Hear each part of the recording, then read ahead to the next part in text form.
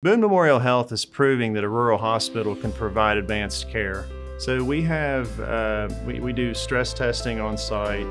We do ultrasound of the heart, the neck, the vascular, the lower extremity vascular studies.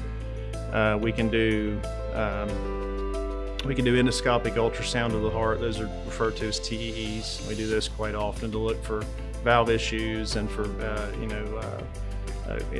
clots inside the heart. We do rhythm control here, rhythm management. And we now are doing coronary CT angiogram, which has been a really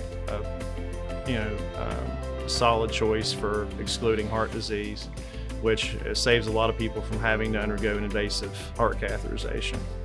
The procedures that we do here involve mainly the transesophageal echo, which is essentially an ultrasounded scope that we run down to look at the heart internally. And that's a more accurate way of assessing the heart for clot, especially before we try to get someone back into rhythm who has atrial fibrillation. A referral is not necessary to come to our clinic. It's nice to be referred from a primary care physician simply for the purposes of having some other documentation and records, but no, it's acceptable to have patients self-referred.